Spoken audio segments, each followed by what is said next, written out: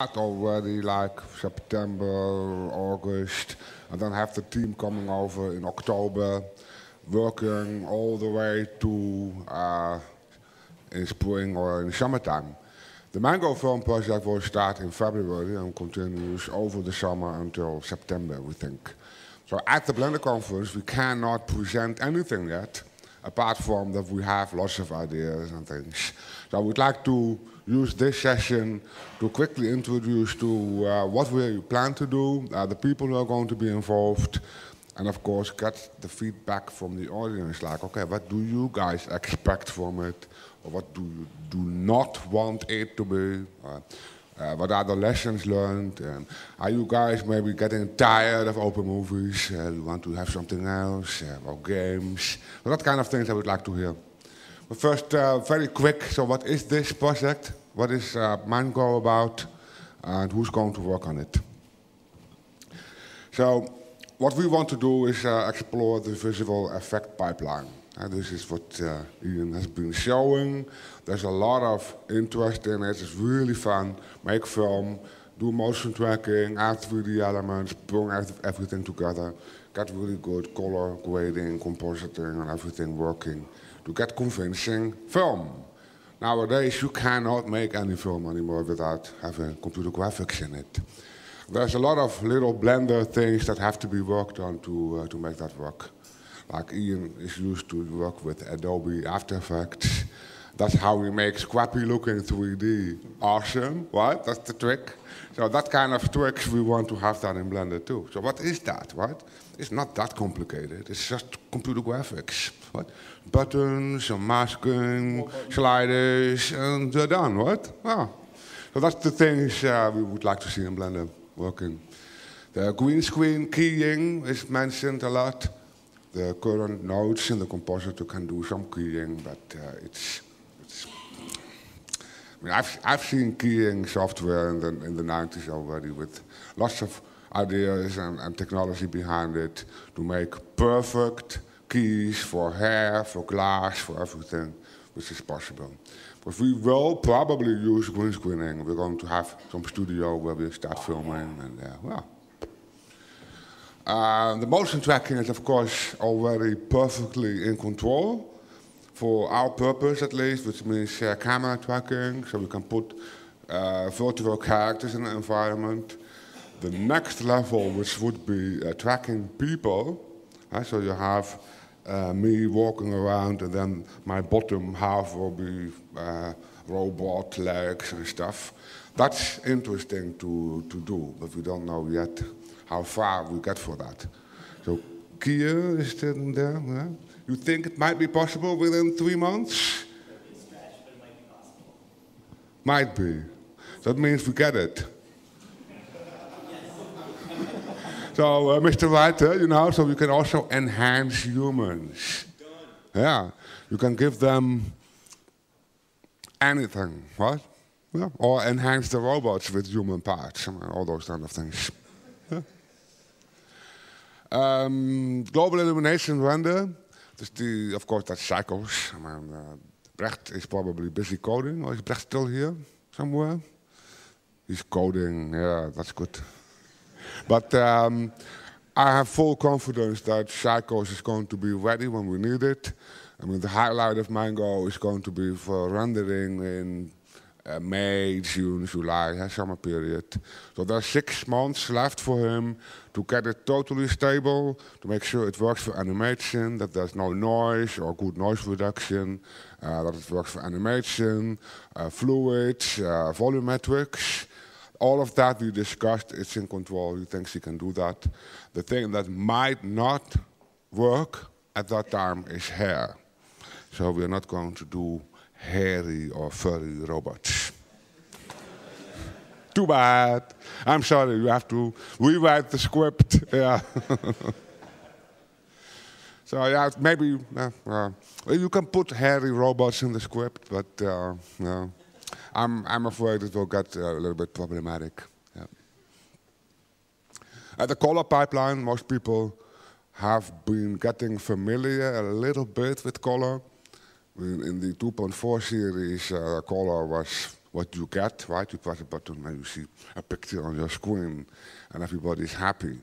But if you go into film pipelines or you're using photography or film input and you have to get back to film or to theaters, color is really, really, really complicated. It's a really nasty topic.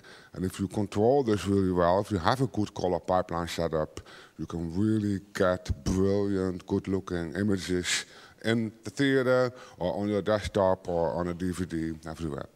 You can see the difference. If you put a Pixar DVD in your normal DVD player for your TV, the films look perfect, beautiful.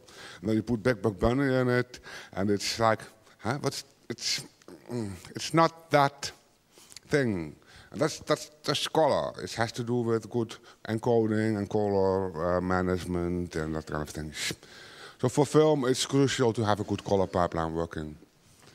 Masking. Obviously, I mean, that's probably the only really missing thing before we can do anything with visual effects.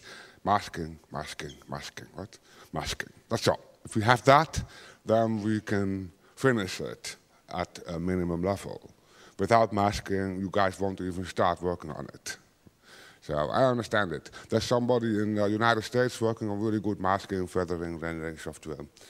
And of course with Sergey and some others we can make sure it gets a great interface within Blender so you can do masking everywhere, anywhere in the interface.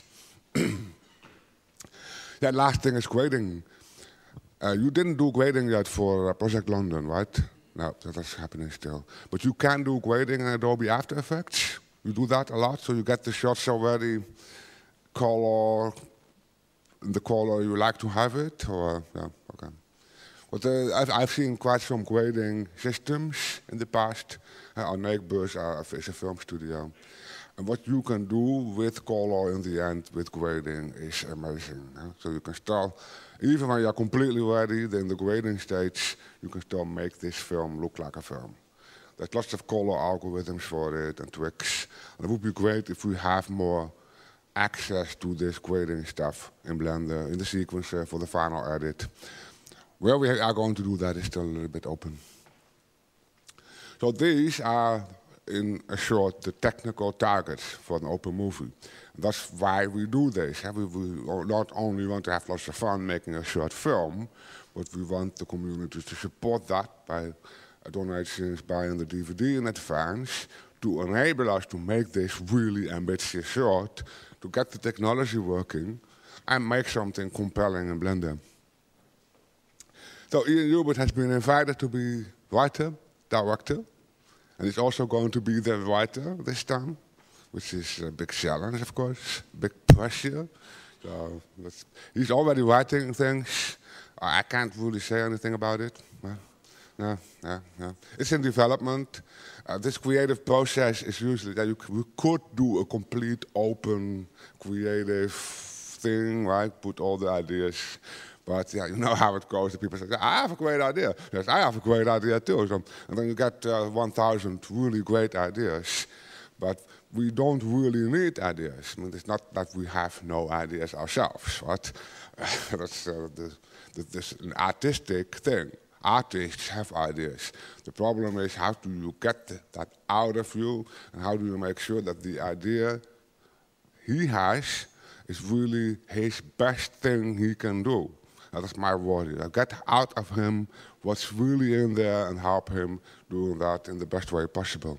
And that will be for everybody on the team who's involved. I really like them to give their best, but they should feel totally confident that they are in a safe place with a team where they can be vulnerable and show their own creative ideas without being immediately killed by the community who says, that sucks, that looks really bad, that's a stupid idea. I mean, that's what you get online too quick, I think. That's, having a small, confined environment with a creative team to develop ideas is still something I believe in is important. But who knows, one day we might do an open movie with everything open. Huh? Let's put all the ideas on the web and see what happens. It's possible. What we also decided is to already invite a couple of artists, which is Sebastian, who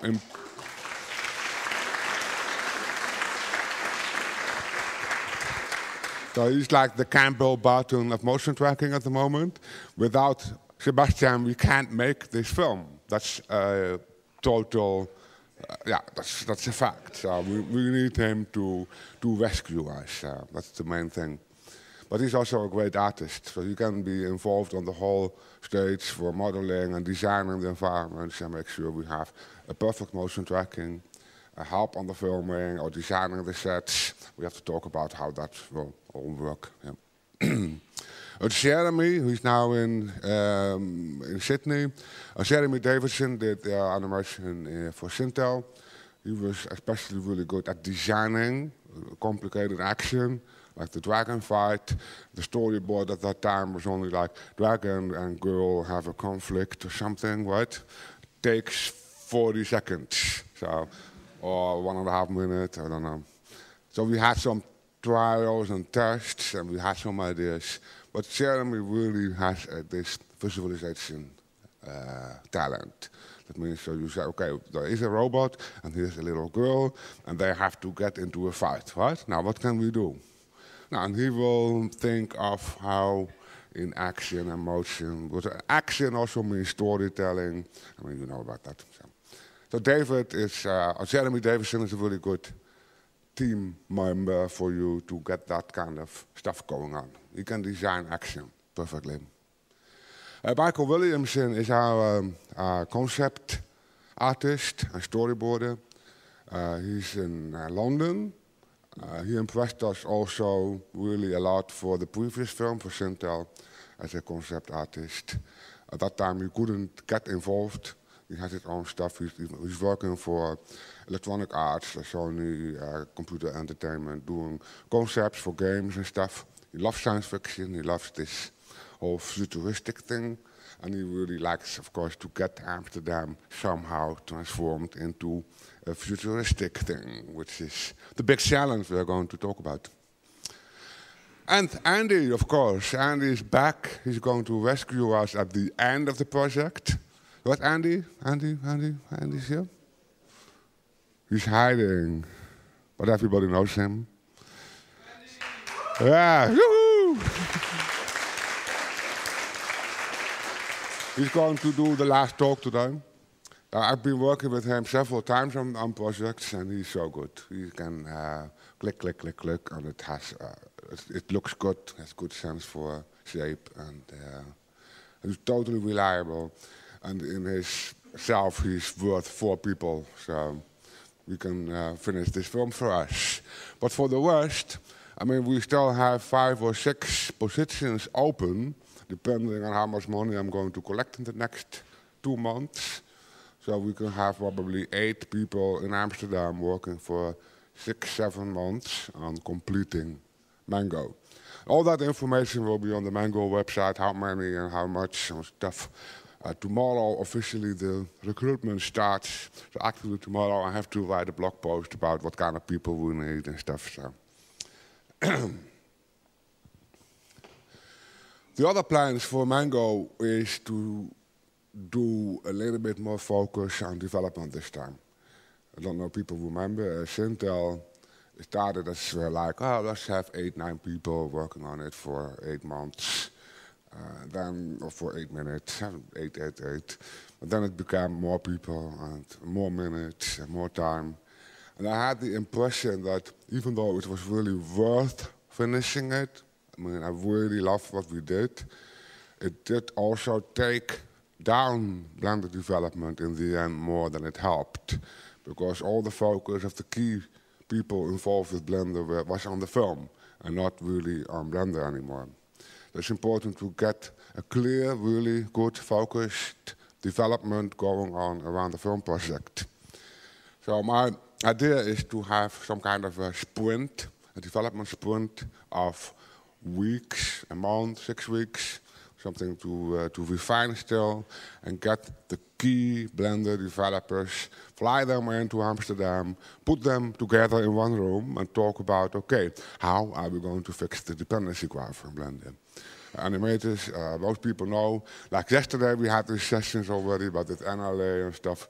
The animation system is in a bad state at the moment. Not that bad, but If you talk to animators, they all say, yes, it is possible to do stuff in Blender, but it didn't go as fast as, for example, we expected it to develop.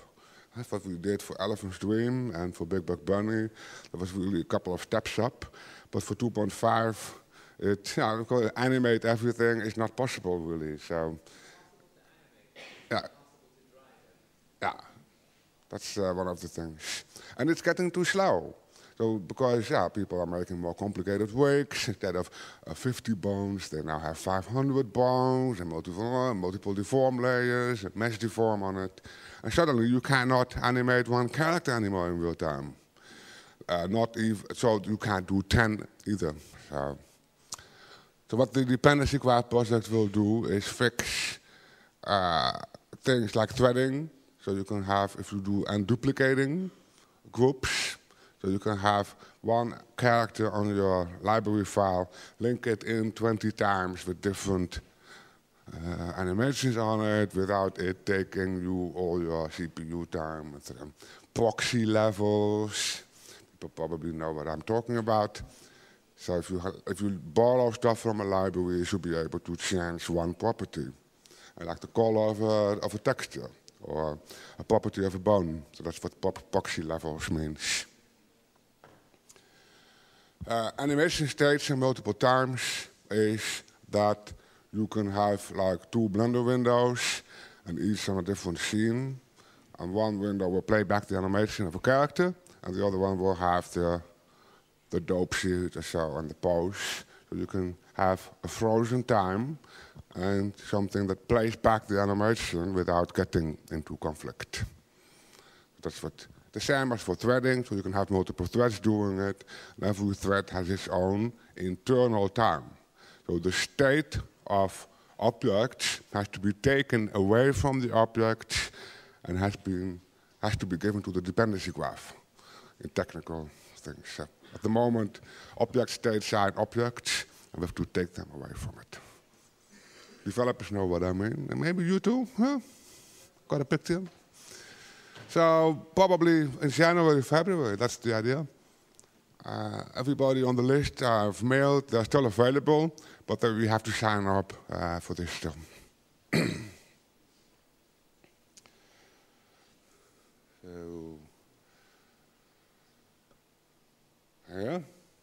So this is the main planning. So we're now doing concept, script development. November, tomorrow, call for participation. December, start a campaign for a pre-sale. Usually we do a DVD. Probably it will, again, at least 4 discs this time, maybe 6, I don't know. We have to figure it out. It's a shorter film, right? 3 minutes. 2.5. So one of his last concepts was already getting to 7, but have to keep it short. So if you keep it like 3-4 minutes, what's my preference, is to focus really on the execution. It should look really good, should work really good. The shots should be, we should have the time to do it really well, instead of getting the stress of finishing all the shots, hundreds of shots. If you have to do that in 2 or 3 months, then you can't spend the time on getting the quality really high. That will be always the battle, right? So in March, we could start with the team. First make a complete animatic previs before you start filming, of course. So the whole team can already make the film, then participate in the filming process too. I would like to have a studio, if we have a green screening work, where all the artists can sit in the studio with their computers and laptops. Kier is coming over. You can do live capture everything, all the video stuff, track it immediately, put some stuff in it, and the characters and the robots or the environments, and try to get this cycle working, where you have the previs department, the artists and the motion trackers, processing immediately what's being filmed, and feed it back to the director and the artist to see, okay, it is working. That would be so awesome to have that work. Yeah, that would be great. So April to August, finalizing. And in September or so the premiere. So at October next year, of course, we will have a film. That's for sure. 6, 7 artists, 2, 3 devs. So 8, maybe 10 people maximum to come over to Amsterdam. Yeah, so that's the Mango plans. Are people having questions already? Like, I have ideas how to make it, or that's the special effect specialist. Do you think you will have some kind of explosion or something like that that would need an integration between rigid body, soft body, and stuff like that? Yeah. So since you have, yeah, since you have this kind of thing, I think would be very cool if you will hire maybe during the speed time a TD that already worked with this kind of stuff.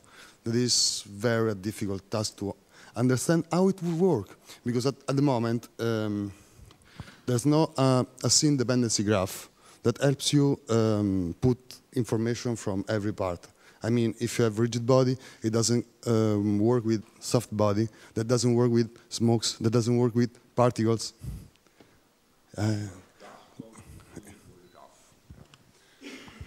You know, all the physics systems and the soft bodies and the rigid bodies, we don't even have them, but they're all different systems in Blender. They do share a bit, but some have a point cache, and somebody has something else, and something safe, something on the disk, and other is in memory, and so you don't have an overview or total control. You can only control an individual system, but if you want to have multiple systems doing things together, and smoke, and soft body, and cloth, and particles, and, then you run into troubles, right? So that's what the dependency graph is meant to solve. But if we will solve, that the dependency graph is a system, and then all the other systems have to be added to that. So it doesn't mean that after 6 weeks or 4 weeks of dependency graph recoding, everything will work. But especially the physics systems are the most complicated ones to redesign and fit with that. So how far can we get from Mango for this? I don't know. You need really, really good developers for that. That's one thing. So we hope at least the particle side of it can be tackled really well, because we have good particle developers. Janne and Lucas, they are both available to work on it. The fluid and smoke part is more complicated. Daniel Genrich is maybe available. Niels is not available, the original designer. And it is really heavy, tough stuff to get that done. But for rigid body and fracture and explosion, there's a couple of developers working on it already. So that's close.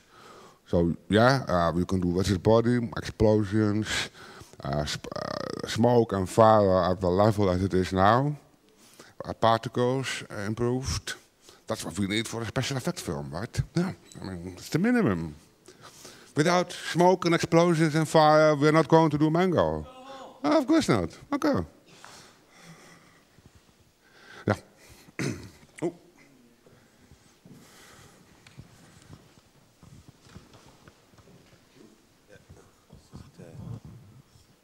It wasn't on the target list of targets, but masking. That's been the big hole in Blender compositing for a while, and I know people are working on it at the moment. But I was just wondering, is there any plans to make that better and closer to what other programs have, like with 2D tracking and controlled fall off and all the nice stuff that is in Flame and all the big compositing programs? But that's what I meant. That's the masking thing. Is we have to make a design for that still, but we know the basics. It's first coding the libraries to make it possible, and then develop good tools that you can use it everywhere. And of course, you need to be able to track it. You can have video tracking, and then the track points can control a mask to move around and that kind of stuff. Of course, yeah, that's the minimum. I see that you're planning to make a pipeline for visual effects. It's probably pretty new to Blender to do it all in Blender. Are you going to document this so roughly? Yeah, we have to make a design for that still, but we know the basics. It's first coding the libraries to make it possible, and then develop good tools that you can use it everywhere. And of course, you need to be able to track it. You can have video tracking, and then the track points can control a mask to move around and that kind of stuff. Of course, yeah, that's the minimum. I see that you're planning to document this. So roughly? Like I've seen a Sweat on Blender artists, and people ask what would they pay for if they want to get the Mango DVD, and they all asked for documentation, for the rough documentation of the pipeline you're building, because I've heard that was a target, not for Sintel, but it hasn't been done. But are you planning to do this for the next open project? It's a really good tip. We need far better documentation, also on the open movie projects. We try to get it organized for Sintel, but you need like a full-time writer in the studio to continuously digest and report and write down everything we do. So we didn't find a way how to finance that, a person who can write everything. We tried to do it with Wiley, and Tony Mullen was supposed to come over to help.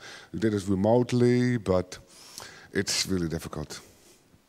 So probably we depend still on the community to do this. And I hope that with the Blender proceedings plan, we can also support it in a better way. That we can have a system, and there's an editor, and we have Jason van Gumster to help on it, organize it. It will come back, it's a good topic. Yeah. More questions? Feedback? What are you going to be filming with, the equipment? The equipment, what you're going to use? Yeah.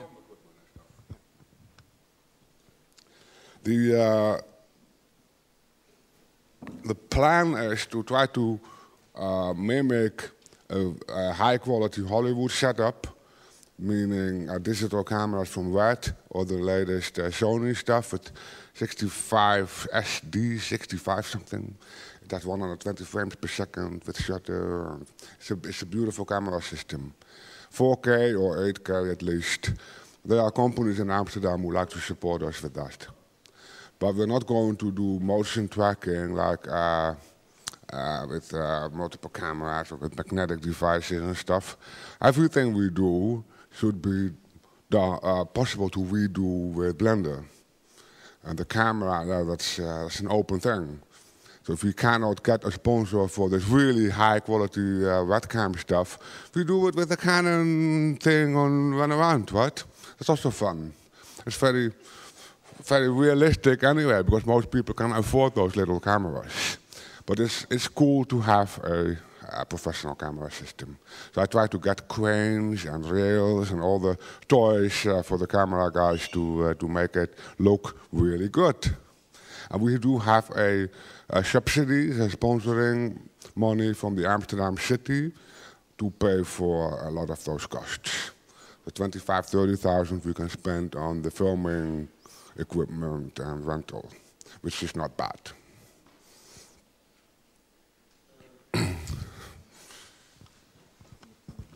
I will be another sprint for modulation or animation for Sintel.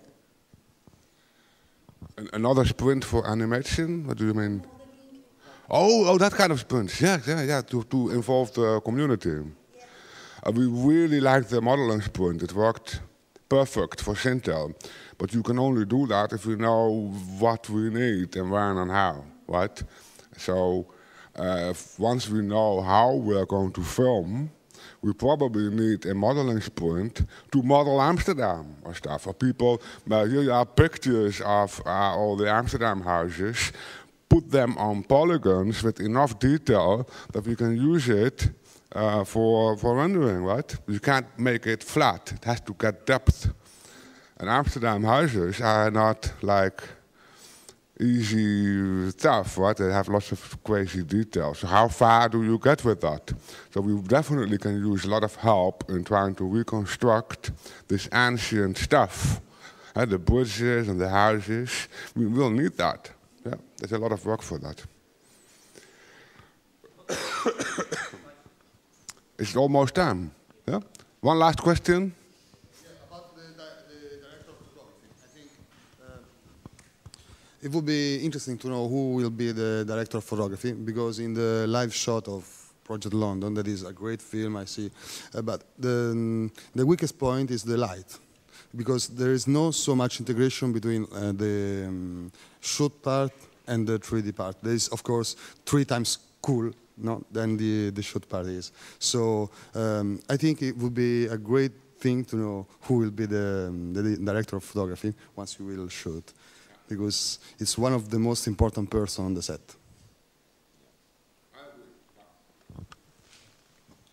We will try to do it really good at the end. And of course, you are welcome to come over and we will post all those plans and to advise us or to say, well, maybe don't forget this part or that part. Huh? But we are limited mostly in budget, but we are not limited in time. So there's always, we try to get us enough time as possible to do it really good. Yeah. Yeah. The person we want to involve he's the DP, Director of Photography.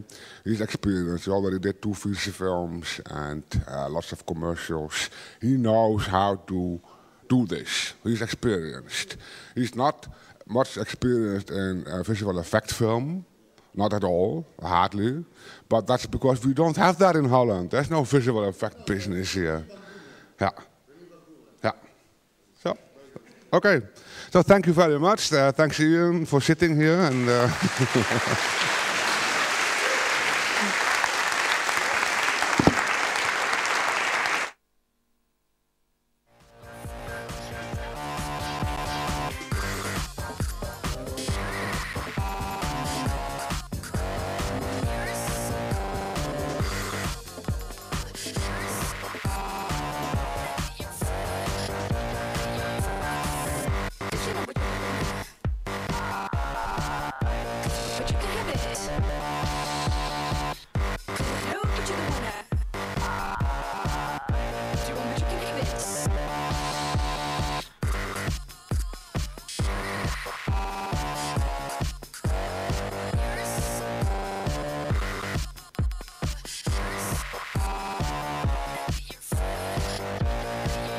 Movies, we start already like September, August, and then have the team coming over in October, working all the way to in spring or in summertime.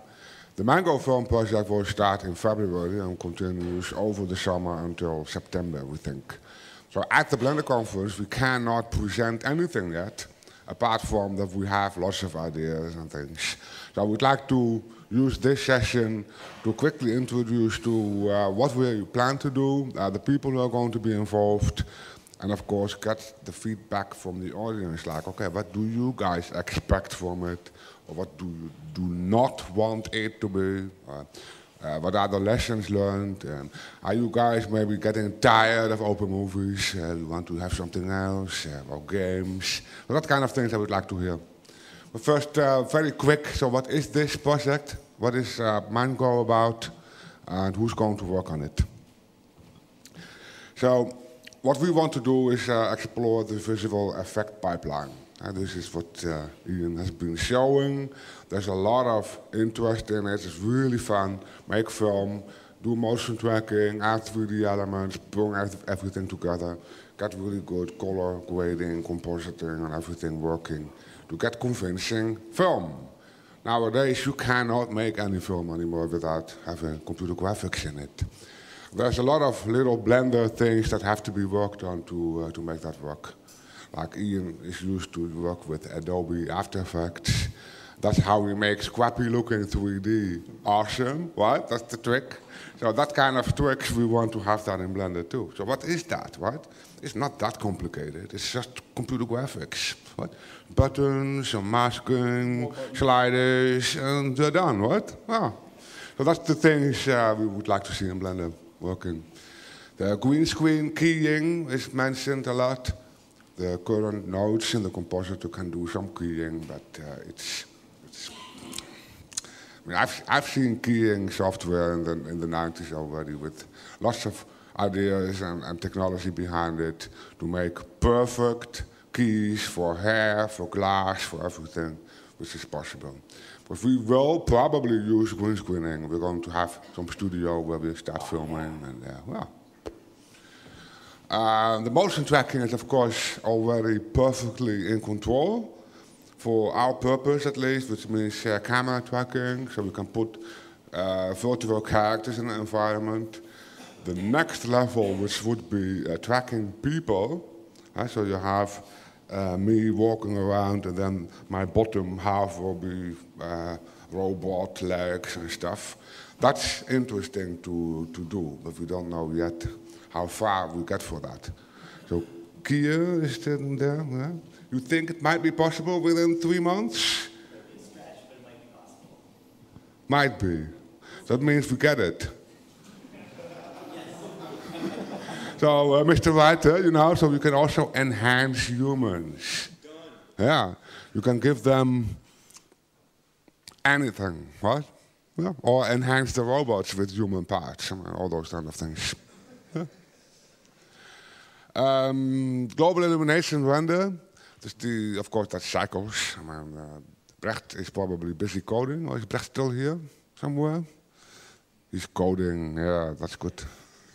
But I have full confidence that Cycles is going to be ready when we need it. I mean, the highlight of Mango is going to be for rendering in May, June, July, summer period. So there's 6 months left for him to get it totally stable, to make sure it works for animation, that there's no noise or good noise reduction, that it works for animation, fluids, volumetrics. All of that we discussed, it's in control, he thinks he can do that. The thing that might not work at that time is hair. So we're not going to do hairy or furry robots. Too bad. I'm sorry, you have to rewrite the script. Yeah. So yeah, maybe you can put hairy robots in the script, but no. I'm afraid it will get a little bit problematic. Yeah. At the color pipeline, most people have been getting familiar a little bit with color. In the 2.4 series, color was what you get, right? You press a button and you see a picture on your screen, and everybody's happy. But if you go into film pipelines, or you're using photography or film input, and you have to get back to film or to theaters, color is really, really, really complicated.